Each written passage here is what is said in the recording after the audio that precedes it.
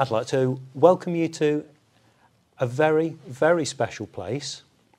We're here with Torsten Valeur, who's had 25 years, is it now? Almost 30 years. Almost 30 years, sorry, with designing for B&O, working alongside David Lewis, to give us a taste of something of the history of B&O's design and what it was like to work with David. So please come and join us.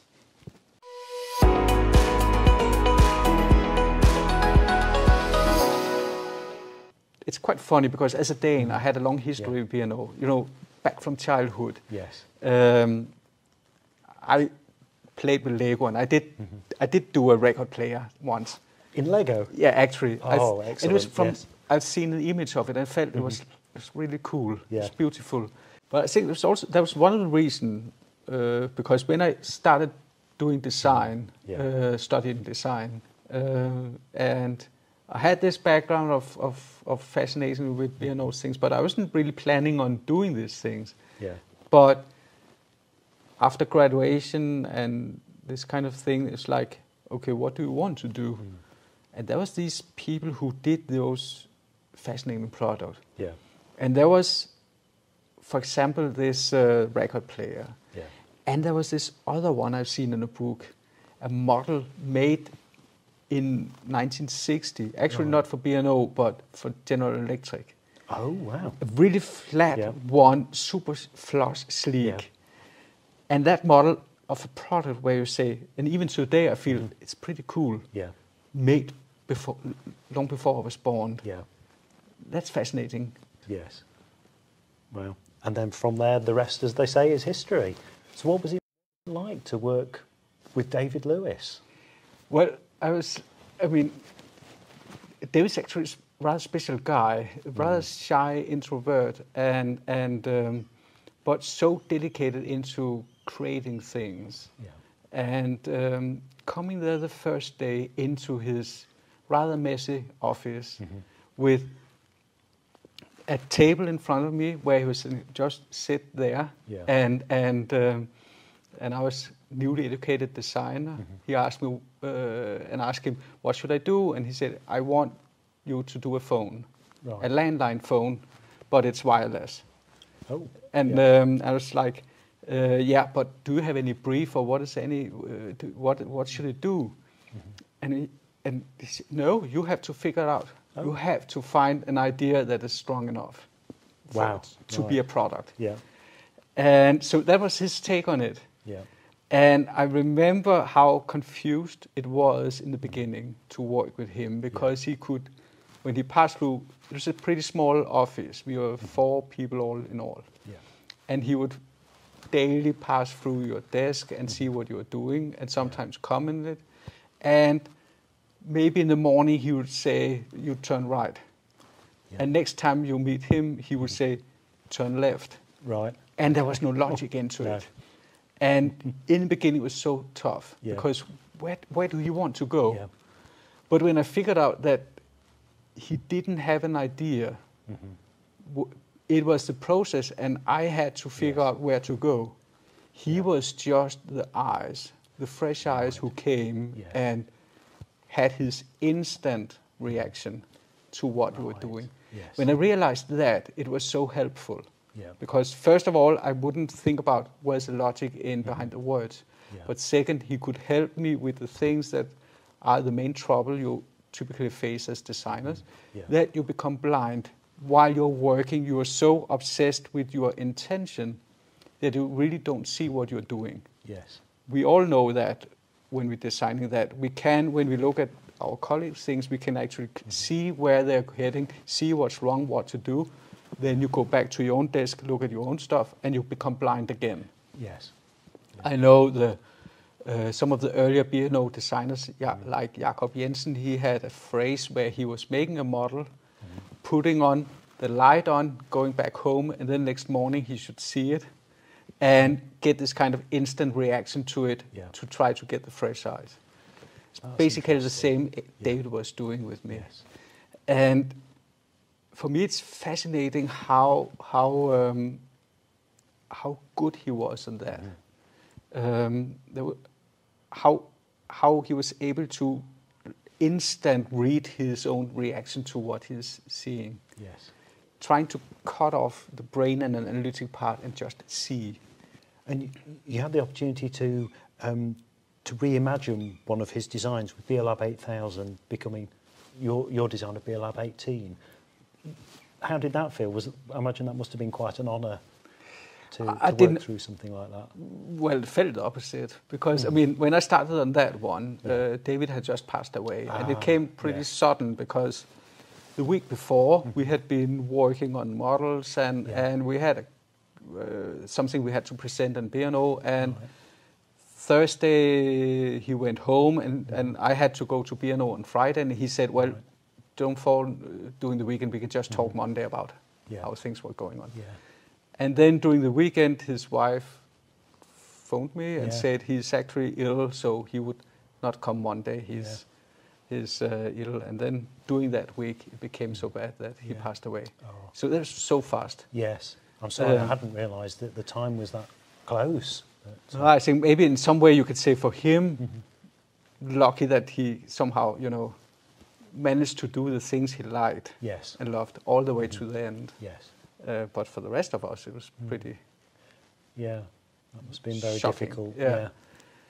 And quite soon after that, B&O asked me to can you redo the 8000? Yeah. And of course, I wasn't really into this kind of redoing stuff. I felt, no, this is like the marketing way of thinking. And we had, at that time, you had the mini launch, the relaunch of the mini car. And it was like, I'd rather that people were trying to do something new instead of taking up old classics. Yeah. So I was actually against this kind of thinking. But they kept, and then to mess up with David's work would be kind of suicide in some way. Yeah. But after some time and persistence, well, why not? Yes. Let's give it a shot. Yeah. And so it ended up being the 18. Yeah. But I think they're a real success. It's one of my all-time favourite designs. I think I've mentioned to you earlier, I imagine Beolab 8000 as the first ever track from your favourite band when they started to play, and Beolab 18 is the crafted, developed version of after they've had a few years touring, and they work well together. And it just, to me, it feels like a logical flow that Beolab 18 has matured. So I mean, that's really nice of you to say that, I think. But in some way, I kind of understand what you were saying in some way, because I fully respect the thinking behind Beolab 8000. Yes. It's such a brilliant invention by a mind who can really break consensus. Yes. And the only thing I could do in that way is saying,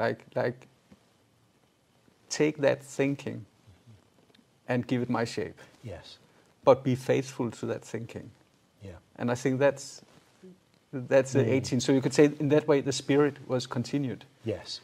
But David had this ability of breaking consensus in this kind of new way where it's so new, radically new, but that yet completely logic, which is one of the core sentences, I think, for B&O. There were things that you couldn't expect to come. And it should be a product like when you ask somebody, what is the next B&O thing? They should not be able at all to foresee what comes. No. But when it's there, and maybe the second time you see it, it becomes such a natural new member of the family. Yes. That's what he could do so many, again and again and again. Yes. And I got that with the first thing I ever saw from him. He had finished the Beosound 9000. Oh, yes. That's which a real icon. Wasn't launched on the market yet, but he had finished it, and they talked about it in the studio. Yeah. And I was skeptic. So, that doesn't really sound like a B&O product. Because at that time, you had these black boxes. Yes. With this sledge and this carousel of these six CDs inside, and the awful sound when they close, and everything is hidden in there, and it was like, kind of for me, a discount way of listening to music. Yeah. So I was like, no. By the description of it, I was really negative. Yeah. And then when I went to Struer the first time, after working with David for half a year, and was finished with the Beocom 2 first design mock-up, plus 2 others that was presented also. And I went up with David to B&O to present this one. And there in the corner, there was this final design mock-up of the Beosound 9000. Yes. And I was like, whoa, that is amazing. You got this kind of instant, wow, so different, so cool, so fresh, so radically different, but really logic in all the way. Yeah. And when you look at it, and I use this as maybe the Bible of what we should do as designers. Yes. It's like the light, the things to hunt. Yeah. Because you look at it and it keeps being attracted to you. Yes. Because the idea is so strong. Yeah. And the shape is shaped completely according to the idea and not the time, not the fashion. Yes. Yeah. And when the idea is strong enough, it survives the times. Exactly. And that's why you still love it today. And that's why I'm so happy that they have relaunched it with the 9000C. Oh, yes. Because it still looks exactly in time and in place, doesn't it? Yeah. And I think it made, as you say, at the time, CDs would go inside a machine and never be seen again. Yeah. And with the 9000, you could celebrate them. Exactly. Yeah. You could line up your music by colour, and it would turn the discs to put the label the right way up. Exactly. And all these details and this dedication put into it was so fascinating. But also, if you look at it, all the balance of the element, the sheet of aluminium repeated by the glass sheet in front, the cutout to highlight the CDs, and the natural aluminium color of the clamper. Yes. So the movement became visible and strong. Yeah. And the rest just hidden in a little black box. Yes. I think the whole balance of these things is really brilliant. Yeah. And I think even the choice of having 6 discs. I saw a design years and years ago in Struer with 10 CDs. Yeah. And I thought, wow, that's incredible, but it doesn't feel right. You had 10, and you had ones where you have them on both sides, and you had one with a cassette disc also. They tried a lot of things to see. And typically for that time, they were not really defining the product until they had something that defines itself. Yes. And I think that's one of the lessons here. Yeah. That because I had this reaction when it was verbally described to me, it was absolutely no-go. No. Had I been a decision maker, I would say no, negative. Wow. Yeah. But it's not about the description. It's not the brief. It's not all this planning ahead of a product that defines if it's good or not. It's the execution of the thing. Yes. And I'm not talking about details or refinement. It's more about like transforming this into a real strong idea. Yes. That's where the magic comes in. Yeah. And I think that's why they work like that in this many years, because the way B&O worked with designers is actually pretty unique, or was really unique at that time. Because you had designers who were independent, had their own studio, but at the same time was so closely connected with B&O. Yes. David, he had weekly meetings. So the rhythm was Monday to Thursday afternoon, he was in the office with us. Yeah. Thursday afternoon, he would load in his car the new models and drove the 4-hour drive up to Struer and sleep at the hotel. And then the Friday, he would have meetings the whole day. Yeah. Half-hour-long meetings or 1-hour-long meetings, meetings after meetings after meeting in the same room, up at the top under the red roof in Factory 9, I think it was called. Yeah.